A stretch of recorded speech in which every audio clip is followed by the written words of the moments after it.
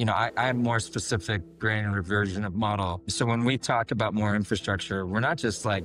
simply talking about the ability to train these models. We're talking about the fact that the solution to an LLM building an application correctly may not just be that the model itself, the underlying algorithm improves, but just the sheer fact that we do it 20 times concurrently and pick the one that worked, right? And so as we think about like scaling data centers and scaling the models, like, is that a new model or is it just the same model, but then threading it,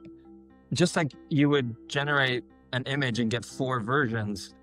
why not get 10 versions of code and then deliver the one of the 10 that worked, which essentially, yeah, you could say that's a model because someone might slap a model product name on the fact that it splits the workload and runs it in 10 and then, map reduces it back to like one result. But in essence,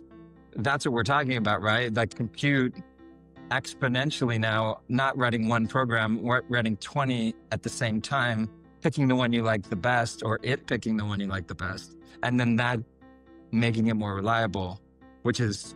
crazy compute-wise because we're really talking about compute solving the problem,